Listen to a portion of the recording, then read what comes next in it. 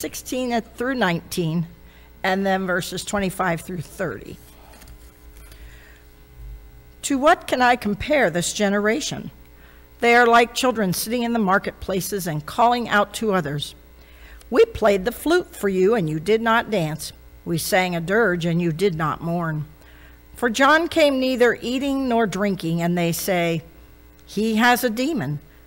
The Son of Man came eating and drinking, and they say, here is a glutton and a drunkard, a friend of tax collectors and sinners. But wisdom is proved right by her actions.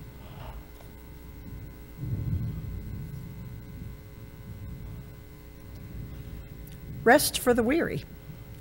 At that time Jesus said, I praise you, Father, Lord of heaven and earth, because you have hidden these things from the wise and learned and revealed them to little children.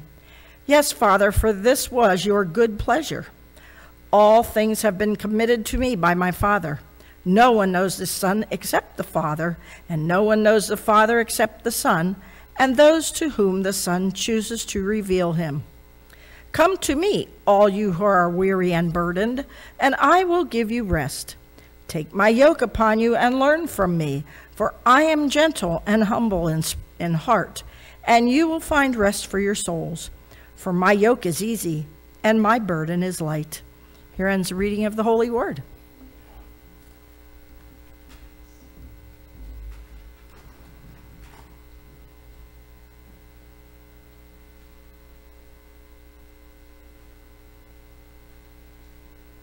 So they didn't play Simon Says, right? They played Simon Peter Says.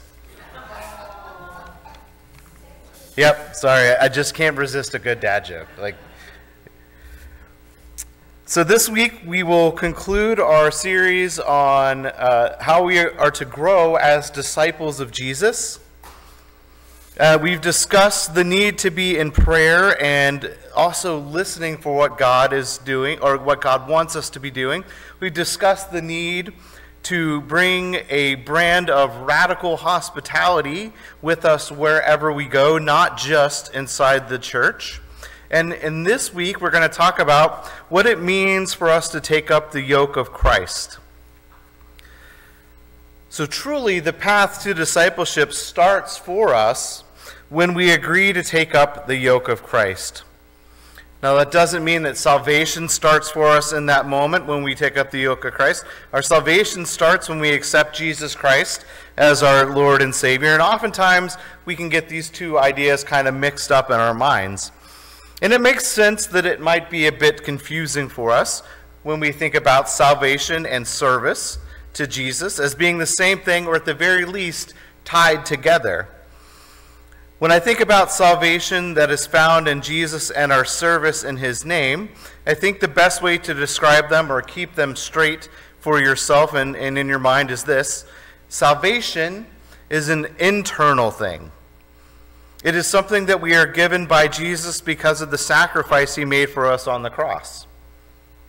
That way we could be made whole again through our belief in him. And our service in his name is the outside things we do because of the gratefulness that we have in our hearts for his salvation. So think of it this way: salvation is inward facing, service is outward facing. One is given to us and one we give to others. Now, as we heard in our scripture for today, when we read the verses, there's kind of a very strange juxtaposition that we find when we look at verses 11:28 and 11:29.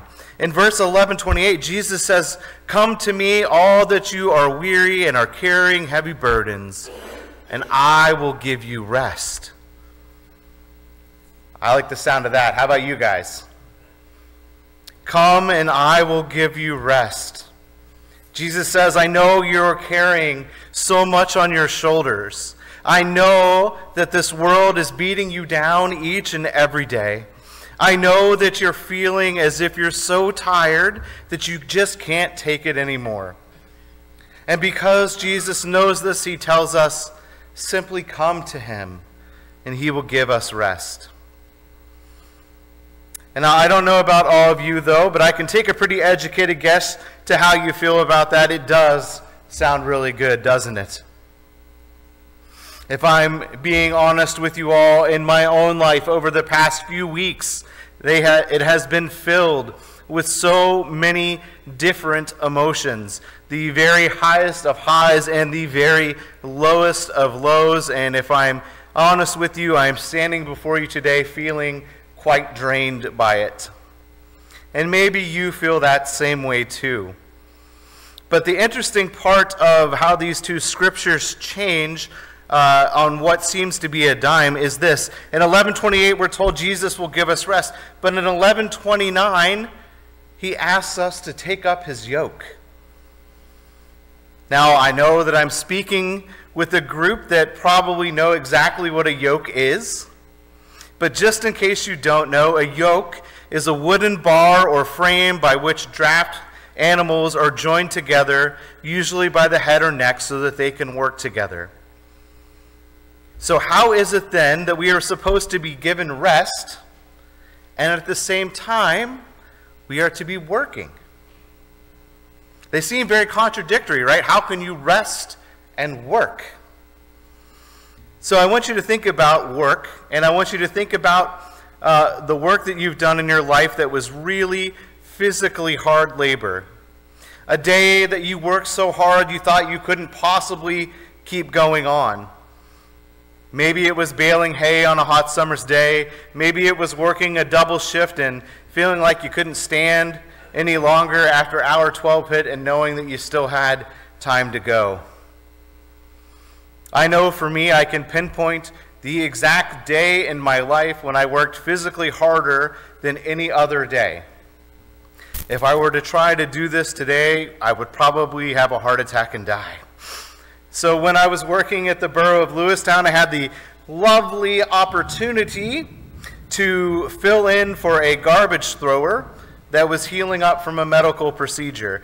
Normally the summer kids worked with the street crew. We didn't work on the garbage trucks, but a guy was out sick, and lucky me, I got picked to be the guy who filled in for him. Now, if you don't know what a thrower is, it's the guy that rides on the back of the truck and throws the garbage into the back of the truck and then runs the compactor. And while I was filling in on this job, it happened to be that I got to work on July 5th. Now, this particular July 5th was not too much unlike the one we just had. It was very hot. It was very humid. There was not a cloud in the sky during the day, and the sun was beating down hard. But why was it this day that sticks out in my mind? I was on the back of the truck for about a month and a half. Why this day? Well, because July 5th is a day that comes after July 4th, and we don't work on July 4th, right? So that meant as the garbage thrower, we were going to run a double route that day on July 5th. So we had to do twice the amount of work in one day, and we were given an extra 4 hours to do it in, which meant that we had to hustle for every single bag that we were picking up that day. Now, in Lewistown, there at the time, it may have changed now, there were no big garbage cans that you rolled to the back and then hit the lever and it dumped it in for you. It was just trash bags on the side of the road. And you can believe that after everyone's July 4th barbecues and leftover food, those bags were full and heavy and just smelled so great. And I remember as I was working, at one point, I was riding on the back of the truck. I was holding on to the back, and we were going to the next street to start picking up again, and I nearly passed out from heat stroke on the back of the truck. I ran out of water that day, and I had forgot to bring my wallet with me to buy more on the route because there is no going back to the shop once you're out on the road.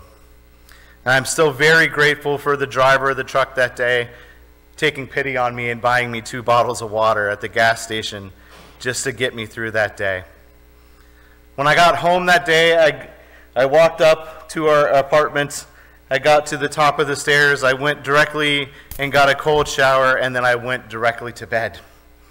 And I woke up the next day for work. I slept for nearly 12 hours because I was so wiped out. It's maybe the only time in my life where I missed dinner. And I was feeling so tired from that work. And that day has always stuck with me. And whenever I am feeling as if I am tired in my work today, I look back on that day and I remember what being tired really is. So as you think about your day of work in your life, when you come to those hard days, remember how you made it through that hard day before. So then how can we have any rest when we are working? Well, like everything else, God has a purpose for us when we take up the yoke of Jesus. And yes, part of that is to rest. When we think about the idea of rest, what do we think about? Well, we often think about taking a nap, sitting back and relaxing. Maybe we think about taking a vacation, getting some time off, getting away from our daily struggles. See, that's how we think about rest, but it's not necessarily how God thinks about rest. What I think Jesus is saying to us in these scriptures is, I know that your lives are hard. I know that you have struggles and burdens. But if you are willing to follow me, if you are willing to work in my name, there is rest to be found. It is possible because when we are following what Jesus wants from us, and we are doing work in his name, there is a peace that we can have in our hearts that is unlike any other peace. When we are dedicated to doing what Jesus wants us to be doing, we gain rest in knowing that we are pleasing our Master. The feeling of the good that comes from serving others in the name of Jesus is one that truly revitalizes our souls. Now, perhaps you've thought about this before, and you may be saying to yourself, well, if it is true that doing work in the name of Jesus gives you a feeling of rest, then why is it that so many pastors burn out in the ministry? Now, it is no secret that the calling of a pastor can be a difficult one. It is no secret that many people enter into ministry and find out that they are burned out by the work, and then they leave ministry. So then what happens? If there is rest in God's work, why do so many ministers, so many pastors burn out in their work? Well, I believe the same issues that burn out a pastor are the same issues that burn out lay people in their own areas of ministry. The first is this: the lack of taking rest. In our ever-changing, on-the-go society, we have seemingly forgotten that God does call us to take a day of rest. We need to take the idea of a Sabbath day seriously. Now, the Sabbath day does not necessarily mean Sunday, does it? After all, if it was only a Sunday that you could have Sabbath on, a pastor would never have a Sabbath day, right? You need to take this idea of a Sabbath and dedicating a day of rest in your life seriously, because, and it doesn't have to be a day where you sit around and do nothing. Though if that is what you need on that day, I would encourage you to do it. But if we are considering how we can grow as disciples through our rest, then the Sabbath should be a day of worship and reflection, a day of praying and studying scriptures and listening for what God wants to tell us. If we take some time to rest in the way that God calls us to rest, then we will find the issue of burning out will lessen in our lives. Now, the second way that I think pastors and people burn out in their work for God is that we take on what we call the Lone Ranger mentality in our areas of ministry. I have to do this all on my own. If I don't do this, no one else will. I would ask others for help, but they're just going to say no. Well, how do we know? How do we know they will say no if we ask them? Oh, if we ask people for help, we might have to give up some control. We might have to allow others into our little area, but chances are, if you're willing to ask for help, you will find it. Because I will remind you that a yoke was usually designed for more than one animal to carry. We need to remember that for us to grow as disciples, it is helpful to have others growing alongside us. We have to be a community that is supporting one another in the ministry that we are doing. So if you need help, ask for it. If you are asked, really consider how you can help before you just say no. I know that we are all busy people, but if we want to grow as disciples of Jesus and we want to have success in our ministry and we want to help provide rest for one another, we have to be willing to work with one another. I think maybe at times we could use a reminder that there wasn't one disciple of Jesus, there were 12 disciples of Jesus. So as we move forward this year, let us work towards growing as disciples of Jesus through doing good works in his name and finding the rest that we need in him. Now we know that when we have hit those hard times in our life, when the burdens feel as if it's too much for us to carry, that we can always come to Jesus and ask him for the rest that we need. Because we know that he is always willing to take up that yoke right with us and work and walk with us throughout no matter what it is that we are facing. My challenge for you this week is one that I think you guys are going to like this week.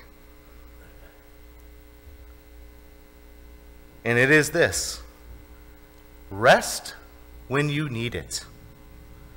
And do so in a way that will help you grow in Christ. Amen.